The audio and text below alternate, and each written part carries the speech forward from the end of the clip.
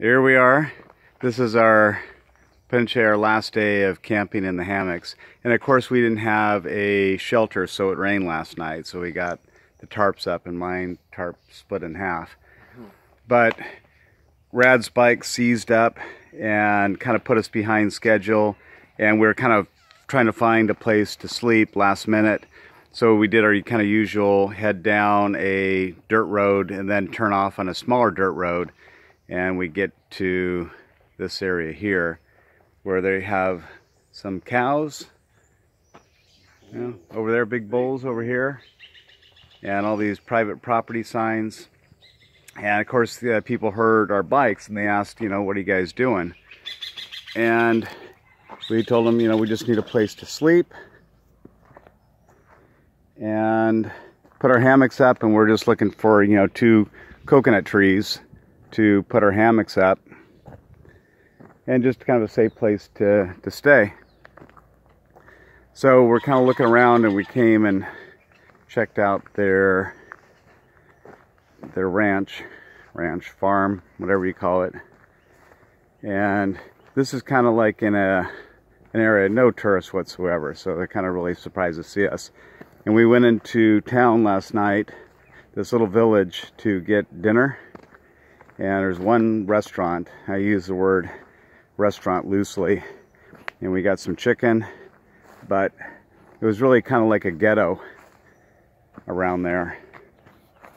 And all the windows were barred up and looked kind of like a sketchy area. So, you know, here, when the guy came out to kind of greet us, he came with a machete. So, you know, you just don't know who these people are. But I think we're kind of proved ourselves that we're not a threat. You can see they've got pigs, and big pigs too. And they got the dogs. Dogs came up in the middle of the night, and they weren't too sure what to think of our hammocks there.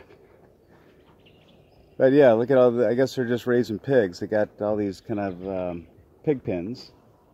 We thought we were going to sleep over here, but man, it stinks pretty bad. And this is their house, actually. It's a container.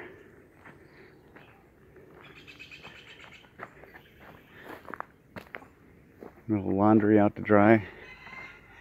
But yeah, living in a container is not such a bad place. At least it's waterproof.